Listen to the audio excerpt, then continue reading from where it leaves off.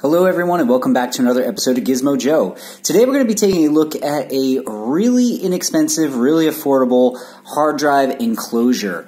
What you'll see in front of me here is the Wavelink USB 3.0 to SATA 2.5 inch hard drive enclosure. Now, I picked this up from Amazon for 10 Australian dollars, which is probably one of the cheapest hard drive enclosures I've ever seen. I've bought tons of them on eBay. I've bought them from Geek Buying and GearBest and all that sort of stuff.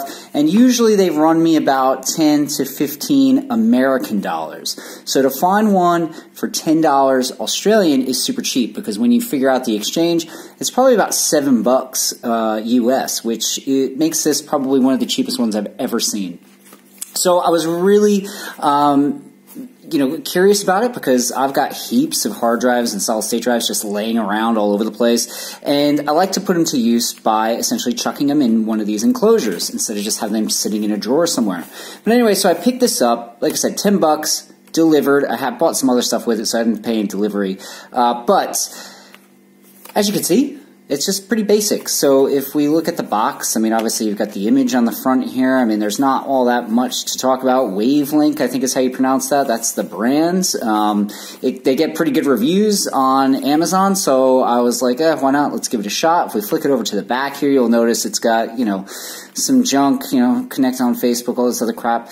But what you'll see is that it's USB 3, so that's always good. Faster data transfer rates. Of course, that's going to be dependent on the hard drive that you chuck in there. But anyway, it's USB 3. And, it's basically saying that, it supports this UASP transfer protocol. It's faster, blah, blah, blah, blah. And it fits most 7mm to 9.5mm 2.5-inch SATA SSDs or hard drives. So that's like the type of drive that you would find in a laptop.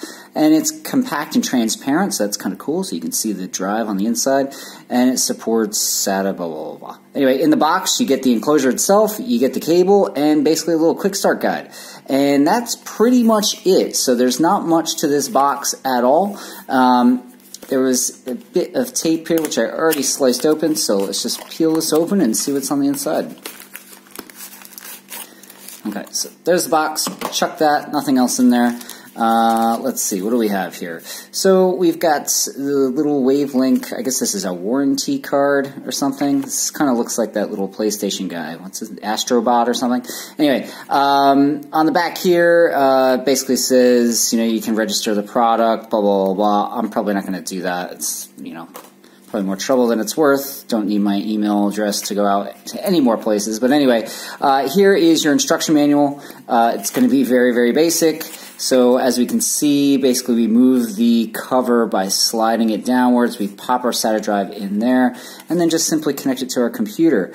Now, I didn't see anywhere on the box whether it said that this was compatible with what operating system. I would assume it's compatible with everything because it should just be plug and play. I mean, it's just USB, so I don't think we should have any issues between, Windows or OS X or what do they call it now, Mac OS or Linux or whatever.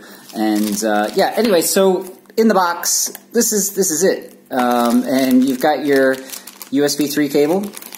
It's probably got that, that funky, I don't know what they call that, but that's, anyway, that's pretty standard, stock standard for external hard drives. Oh, we've got a bit of that peely plastic stuff. This is always really satisfying. I know everybody gets a kick out of this. I don't know why, but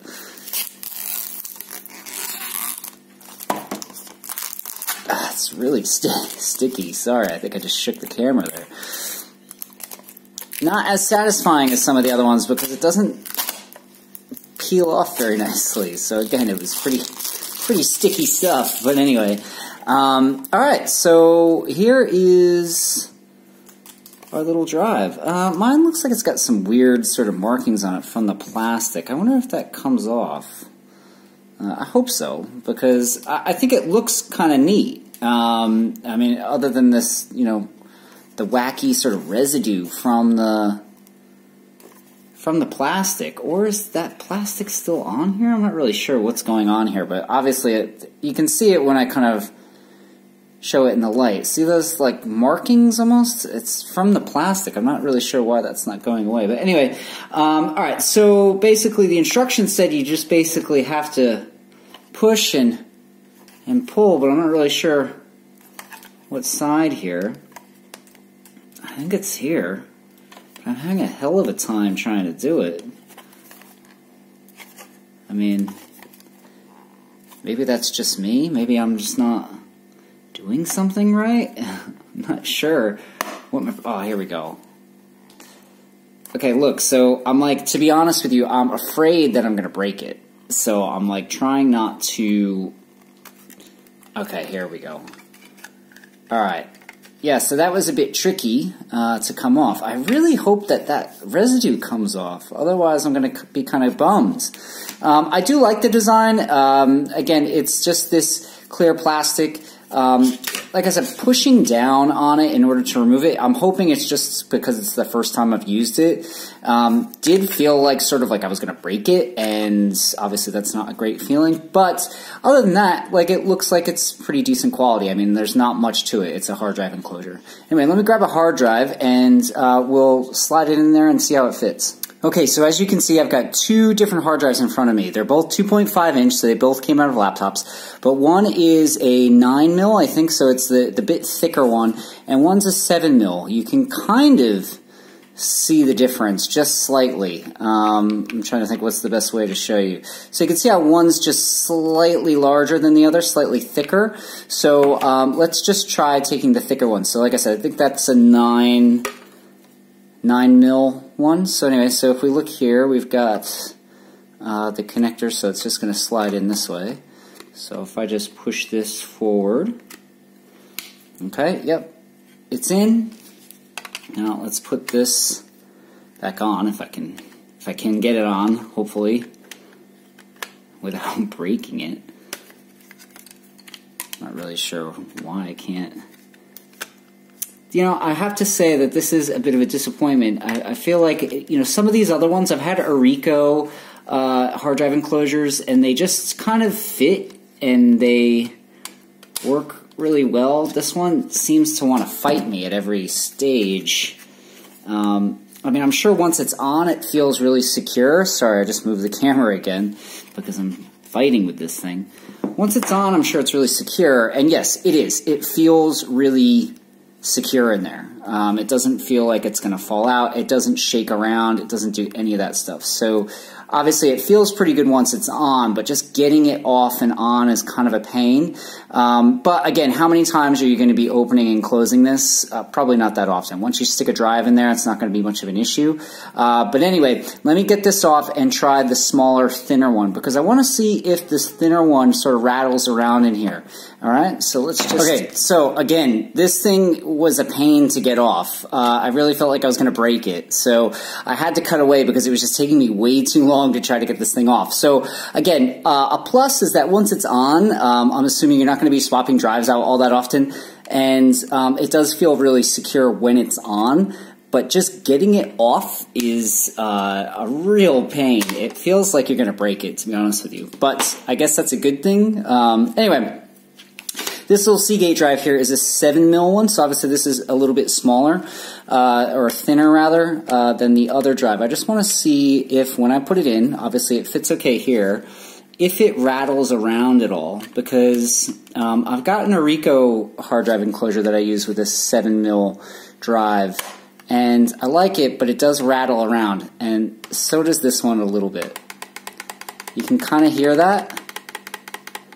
So obviously if you're carrying it around, because it's just that tiny bit thinner, it's got that little bit of extra space inside that allows it to bounce around. I mean, look, it's not going to affect the performance, I don't think, or at least it doesn't with my other hard drive enclosure, but it's kind of annoying that it makes that sound. I don't particularly like it. I guess you could put some sort of spacer or something in here, a little bit of sponge or whatever, to kind of fill that gap to make it press, but then it wouldn't look as cool, I don't think.